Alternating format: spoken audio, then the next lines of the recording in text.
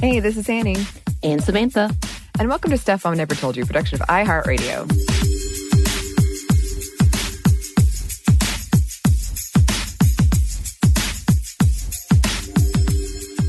Today, we are talking about women and autism, and this one has been on our list of must-do episodes for a while. And it was a suggestion from frequent writer and Jamie, so thank you again, Jamie. And several people have written in and suggested it a couple years ago, back when I did the video series, the Sminty video series. I was the producer. Kristen, she did a video episode on this subject. So it was one that was really enlightening for me. And I'm glad that we're talking about it. Right. And according to several research reports, autism in women actually presents a little differently than in men. And we wanted to talk about those differences and the many misconceptions of women on the autism spectrum, or ASD, or sometimes autism spectrum conditions, or ASC, so as to be more inclusive of neurodiversity and to emphasize that people with autism have strengths and difficulties. Yes. And this is a topic of much discussion among my friends. Actually, very recently, we got to talking about this. There's so much at play in this conversation when it comes to the socialization of women and girls and how autism does present in women. And then when it comes to stigma, my dad actually refused to have his children tested for autism, even when my mom wanted to do it, because he was afraid that we would encounter stigma, but also he was worried it would mess with our self-esteem or something. Right. I know for what I've seen today in the field that I was in social work with the government and the state, it's really hard to get a test. Actually, it's really difficult to actually ask for a specific test on autism because it's a whole different level and funding, as well as who is specialized in it. And it's very rare to find someone in the state level, whether it's they take Medicaid or they don't take Medicaid or they take whatever the state insurance is, that they won't actually do it and it won't be covered. So it's really difficult even to get a test. Right. And we did want to put in a disclaimer at the top of this one. This is a really, really complex issue.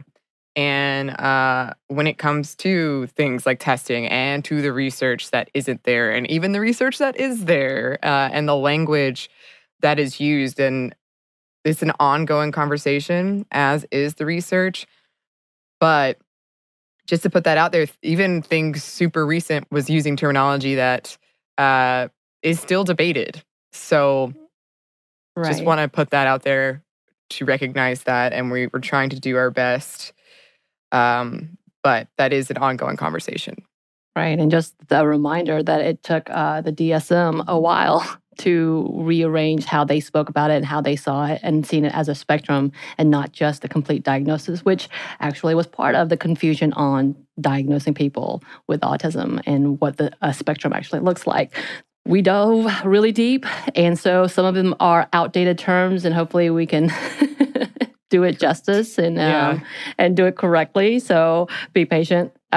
We know that this is a big issue. And again, there are things that people still don't know about autism and what that means for individuals. And we just, we want to delve. And of course, what we're talking about specifically to women and how it might show up or how it might be seen or how it might be diagnosed. So according to many different reports, the ratio of men versus women who are diagnosed with ASD or the autism spectrum disorder varies from the 2-to-1 ratio, meaning 2 men to 1 woman, or all the way up to 16-to-1. So you have numbers all over the place. And every time I would pick one, every time we would pick one paper, it would say 3-to-1, 2-to-1. 4-to-1, 5-to-1. So it was definitely all over the place.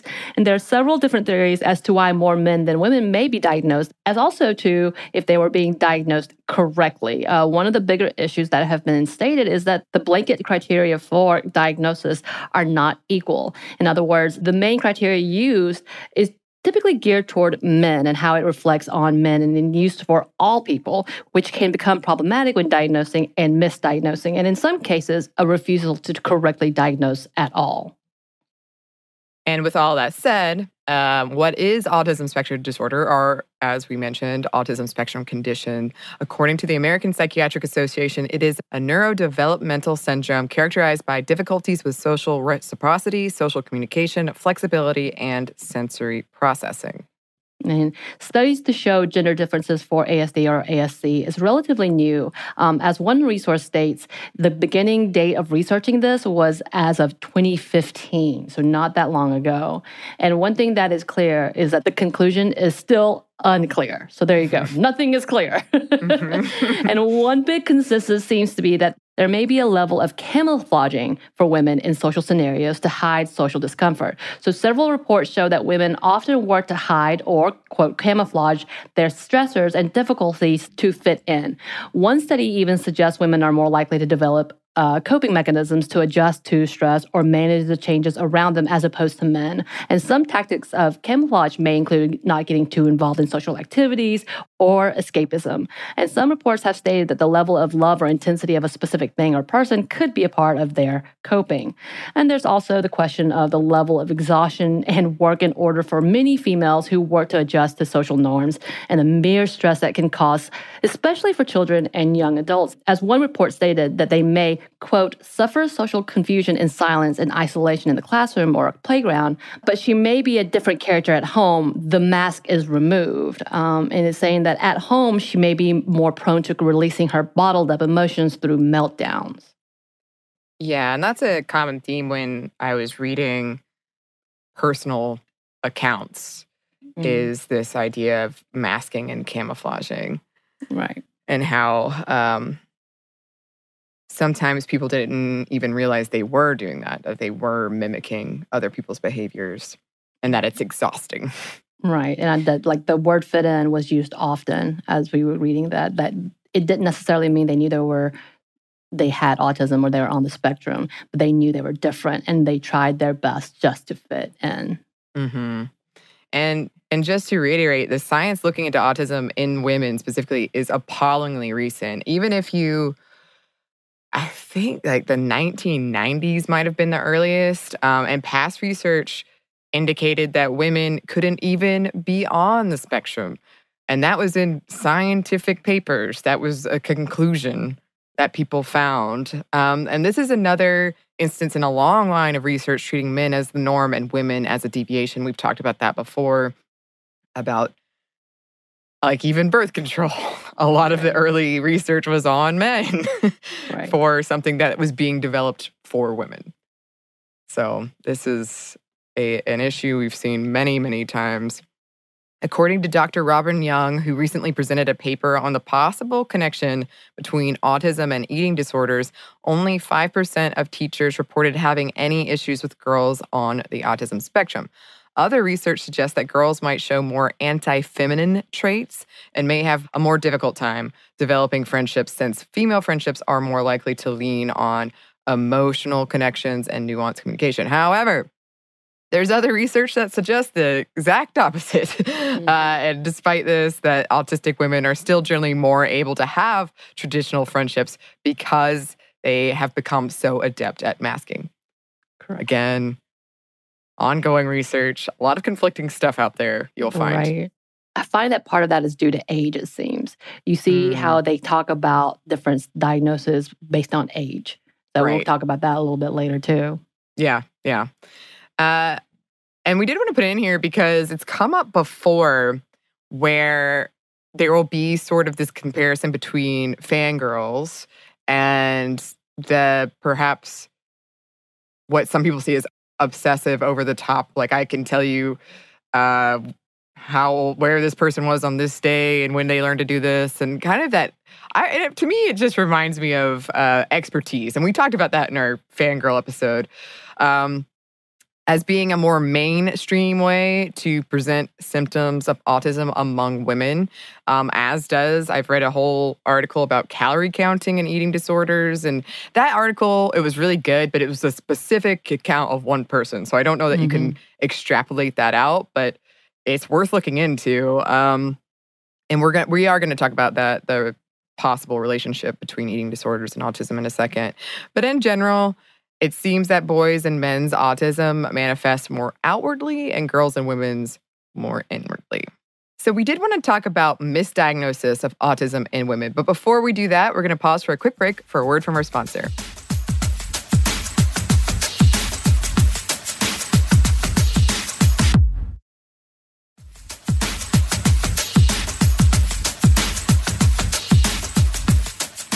And we're back. Thank you, sponsor. Right. So we did want to talk a little bit about misdiagnosing of autism in women. And many women have talked about being misdiagnosed with ADHD and anxiety and even depression. And according to one report, women are 42% likely to be misdiagnosed as opposed to men who are misdiagnosed at that 30%. And it's also reported most of the time they're only diagnosed if there's an additional intellectual disability or behavioral issues. But some point at the fact that because they were not properly diagnosed as children, that oftentimes the difficulty in trying to fit in or mask themselves under societal norms leads to the development of anxiety and depression, which is a result of not being able to properly treat the overall issues of those with ASD or ASC. Mm-hmm. So I think that's pretty interesting because it's not necessarily the actual underlying issue, but it's become a result of. And that says so much as to, the exhaustion and the level of trying to figure out what is happening. Yeah. And as in fact, several parents of young girls have reported that many of the doctors continue to disregard possible signs as being, as we said, this is a little bit different, like the opposite of what is being said earlier, of being feminine traits, such as being shyer or maybe more passive, or to have excessive interest, therefore are more likely to be ignored. And if young girls were not following social cues, they're often being dismissed as just rude or snobbish. Mm-hmm.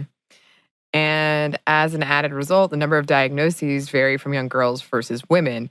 The ratio differences for diagnosis goes from 5 to 1 young children versus the 2 or 3 to 1 ratio as adults to the male counterpart, which again can be attributed to the lack of acknowledging of specific signs and diagnosis. Many people, when I was reading personal accounts, have described the power and the almost instant relief of finally getting that diagnosis of autism, of finally feeling validated and legitimized and heard. Especially, a lot of people had stories of going to doctors or even confiding in teachers and being told things like, girls aren't on the autism spectrum, or you're bad at math and therefore there's no way you can be autistic. Just like these really dismissive behaviors, and just how damaging that is. And if you look at the isolation often caused by a delay or misdiagnosis, and that exhaustion of trying to mask constantly, and some people described of feeling like they were failing, like they constantly were confused and uncertain and that they weren't getting it right, and just exhausted. And if you compound that with things like race and gender identity, it makes total sense that when you finally get the correct diagnosis, how meaningful and powerful and relieving that is.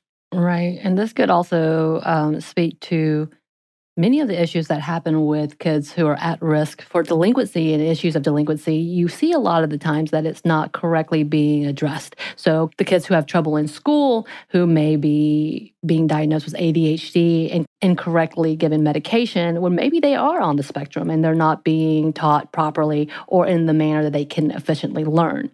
So it's a whole big question of, yes, is this a problem?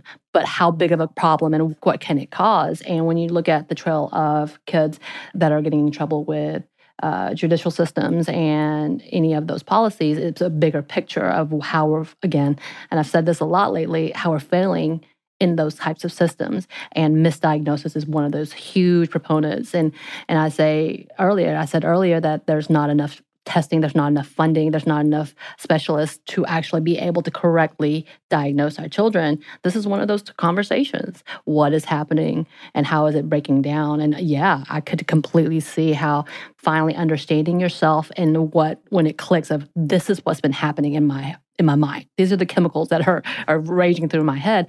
This makes sense. And just kind of the freedom in understanding yourself a little more when you're properly diagnosed. Yeah, and especially when it comes to women. And this is a good segue into our next topic, actually. I've read many accounts of it being empowering where, this isn't the experience of all women Of course who are on the spectrum, but for a lot of the accounts I read of feeling more able to be confident in their interactions with people and say no and not feel like that they have to go along with something that they didn't want to do, especially when it comes to dating. Right. Which is what we're talking about now. Next, we wanted to touch on the intersection of women, autism, sex, and sexuality. And there is so much to unpack here. First, there is a misconception that autistic women don't have sex or that they are all asexual, which is not true. Some don't, but others can and do. People on the autism spectrum experience the entire range of gender identity and sexuality spectrums. And this misconception that autistic women are uninterested in sex is based in part on some flawed studies that didn't take into account how autism may present differently in women. Some research does suggest that though women on the spectrum are in more romantic relationships than men, they are more likely to enjoy solitary sexual behavior. Again, there's really not a lot out there when it comes to this kind of research, and what is out there is fairly limited in sample size. And also, I think about this all the time because you always have to keep in mind who is conducting the study and why, and maybe if they completely understand, like the way you phrase questions can be limiting. And I've seen a lot of critiques of these studies in terms of how they were conducted and how questions were phrased. So research has found that or suggests that, but another disclaimer. Lots of disclaimers in this one. I think when we talk about autism and the ASD and ASC in general, it's very limited. And we could talk about that as the way they actually treat. But that's a whole different conversation I won't get into. So another thing playing into this is how many autistic women have reported an anxiety or confusion around traditional courtship behaviors like small talk, getting ready for dates and dinners, and reading the signals of dating from someone else, and difficulties reading signs of attraction. So autistic women don't uncommonly report an intense focus on a partner to the point of pretty much losing yourself as well. Autistic women are more likely to obsess over people as compared to men who obsess over objects. Yeah, and this I relate to so hard. Like that of not understanding social cues and signals and feeling like I'm constantly missing out. I know I've said it before on here that I feel like there's some level of understanding and communicating that's happening all around me and I don't get it. Mm-hmm. And it scares me. It feels very unsafe because it's just like you are constantly guessing. And that there's just like an expectation that you should get it. And I don't get it. So I've had to learn to fake it. And I've never gotten tested. Who knows like why that is? It could be a lot of different things. But just in particular that I was like, yep. Autistic women often report a feeling of being unable to meet socially dictated gender norms like nurturing. And partly because of that, many accounts I read said they were willing to settle with anyone, quote, willing to be with them. Lack of sexual education is also an issue in this conversation. Some women described the danger of mimicking a man's flirtation behaviors back at him and not really realizing that they were doing that and that escalating into a situation that they didn't want to be in.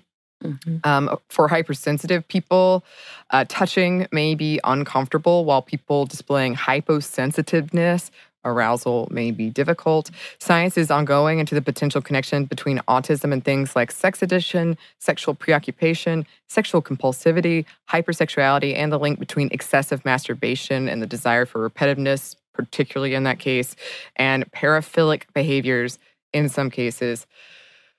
But all of this is, very new. Right. Yeah. And when it comes to the intersection of sexuality and autism, there are not many avenues of conversation or resources available. And again, the research is sparse. Previous and some present studies suggest that perhaps the rate of the LGBTQ plus individuals is higher among people on the autism spectrum. And there's a lot of discussion as to why that might be, if it's even true, honestly. And some research is looking into a link between autism and gender dysmorphia and nonconformity, and the particular set of issues facing autistic gender nonconforming folks and possible treatments that center them. Right. And just want to put out there, just because there aren't many resources, there are some people doing amazing blogs and sharing their experiences.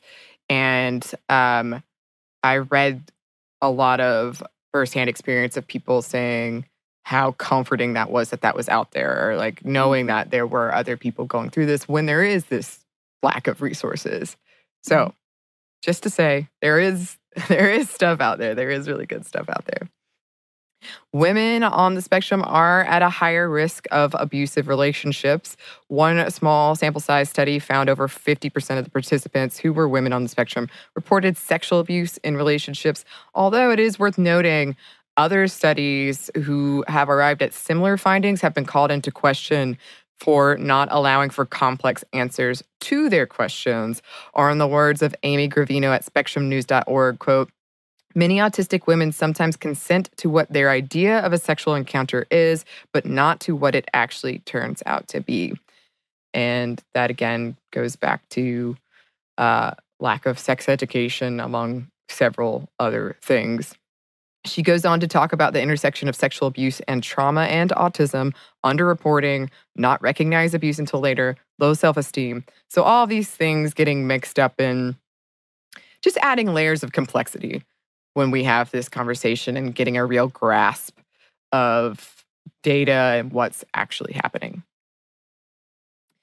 So we do have some more issues, but first we have one more quick break for a word from our sponsor.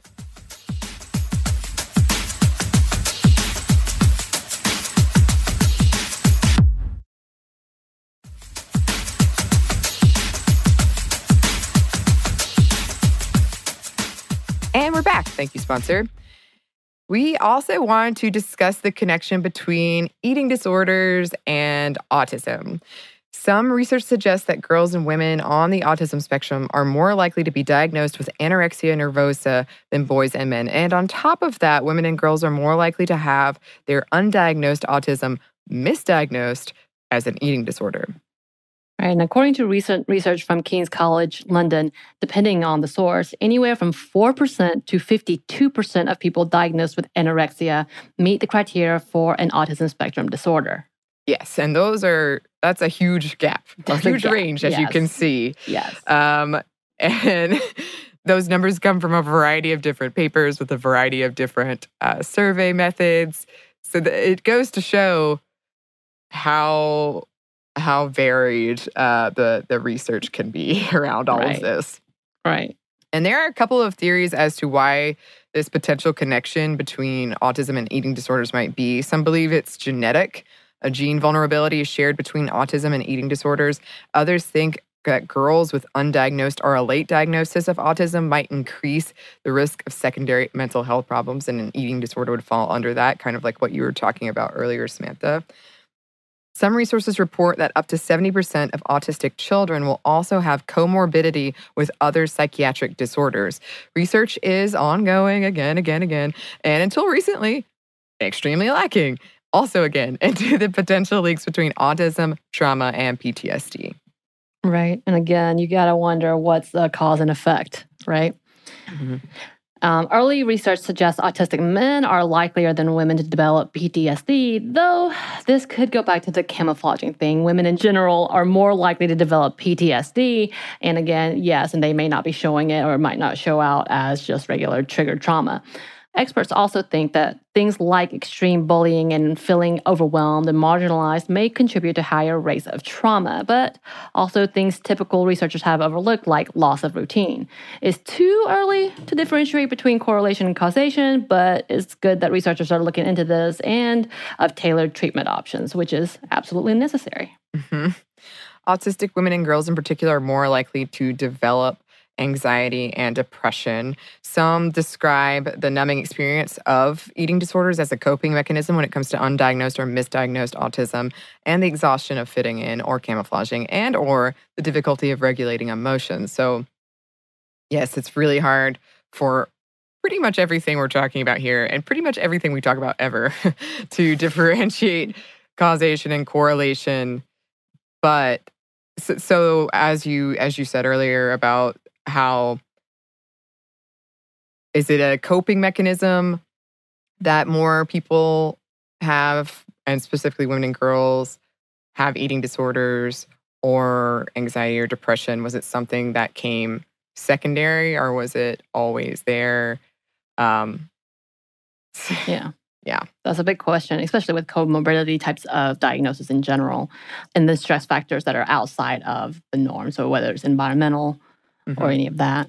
And when it comes to the misdiagnosis of autism as an eating disorder, experts think that that might be because people on the spectrum might avoid foods that taste a certain way or have textures that produce certain sensory reactions, crave repetitive eating, or count calories obsessively. And I've also seen that as with clothing too. They're talking about specific to routine. They don't like a specific feeling on their skin, so they avoid specific things. So yeah, that's the big question of, is it actually an eating disorder, or is it something to do with textural or any of that nature?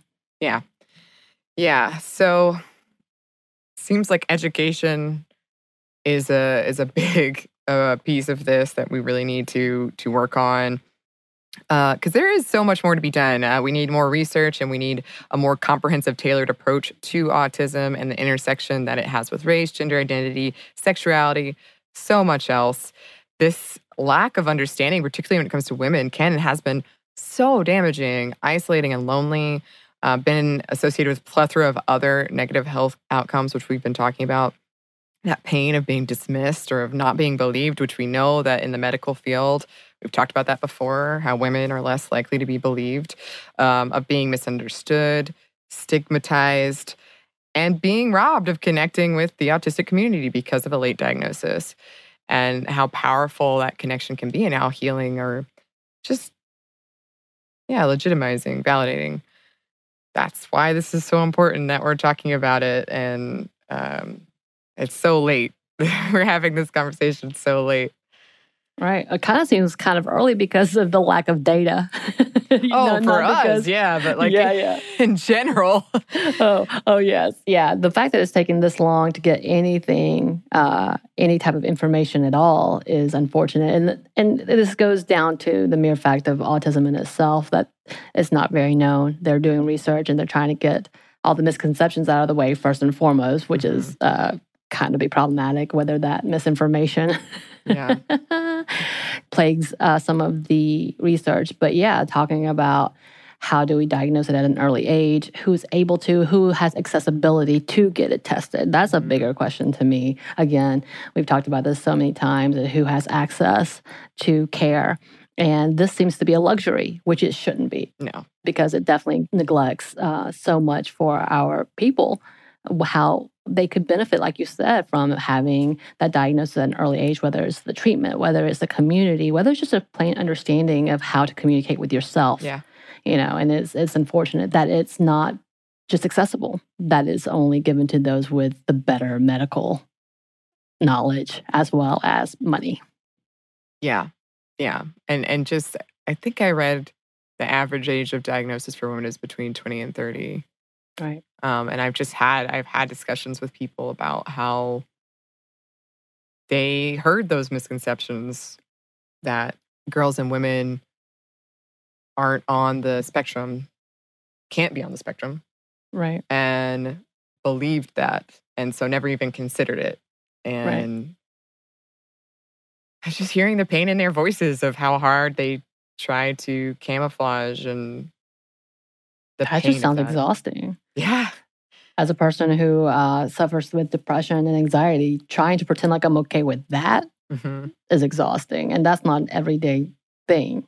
Yeah.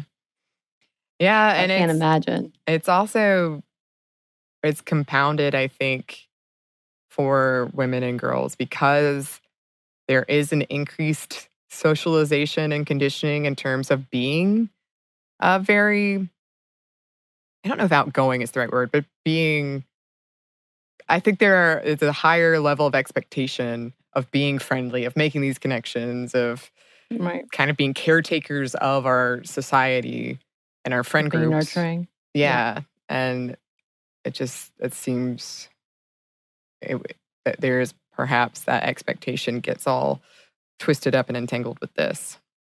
And the fact that that's what you learn as a child to be a lady is to be these things. So you know that there's a standard, and trying to figure out how to live up to that is a whole different level. Yeah, I definitely think that complicates this whole thing. And we would love to hear from any listeners, any resources you want to shout out.